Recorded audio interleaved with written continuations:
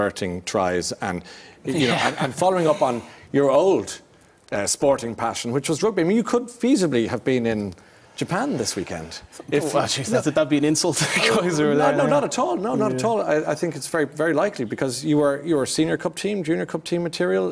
So you could have gone all the way in rugby. Yeah, I played 6 years of rugby for my school, CUS, which I thoroughly enjoyed. And I probably enjoyed rugby at the time more than Gaelic football because I was playing a lot more of rugby at the time, and all my best friends were playing rugby. So for me, when it came to 18, I had to decide which one I was going to go with, and I was slightly better at the Gaelic football. And I suppose Dad maybe gave me a little nudge in terms of Gaelic football too. I suppose with the rock tradition, I couldn't really go and play the rugby. Business. Yeah, of course. So I was, I'm thankful I made the right decision. So is everyone in Dublin, I can assure you that.